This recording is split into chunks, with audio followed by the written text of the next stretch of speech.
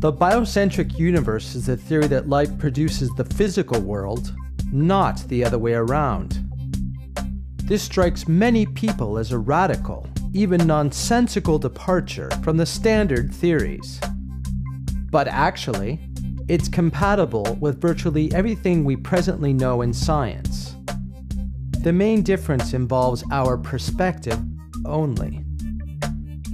The new theory asks that whenever we measure or describe something, we always do so relative to a specific frame of reference.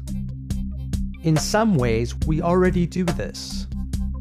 When we speak of the speed of a bullet, we're describing that speed relative to something, the ground, or perhaps the target.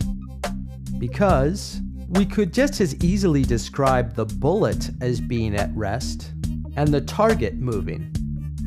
Steady motion cannot be described in absolute terms. It always must be described relative to some frame of reference. This is a core principle of Albert Einstein's relativity, and it's an unchallenged fact in physics. Starting in the 1980s, some physicists realized that perhaps reference frames should be applied to all descriptions.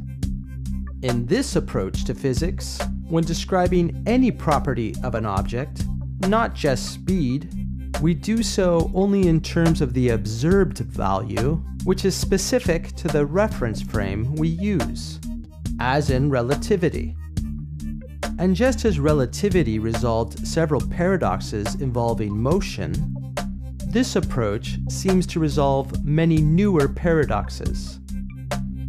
Its proponents argue that if science is to be truly rigorous, it should deal only with observable or measurable numbers, as there is no direct evidence to assume that such numbers reflect absolute properties inherent in the things we study. In the biocentric universe theory, reference frames are applied even to descriptions across time.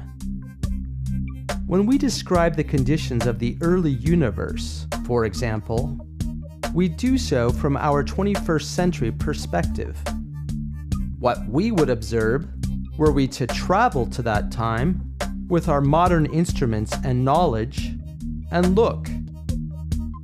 But what about describing the early universe from the perspective of that time, before there were any observers? The theory says that this cannot be done. Since the universe can be defined only in terms of observations, a defined universe can only be said to have existed for as long as it has been observed by living organisms, the very first of which began to resolve crude features of the world that we see with so much detail today. In describing the origin of life, the conventional view requires a convergence of highly specific molecules and conditions, not the least of which is a universe allowing the existence of matter in the first place.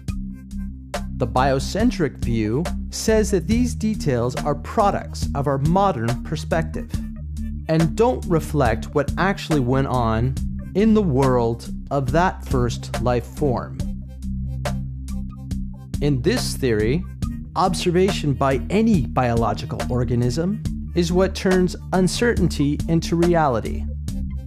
If experiments show that animals and humans really are constantly resolving little pieces of the physical world, it could mean that the universe has been evolving in a direct parallel with life for its entire existence.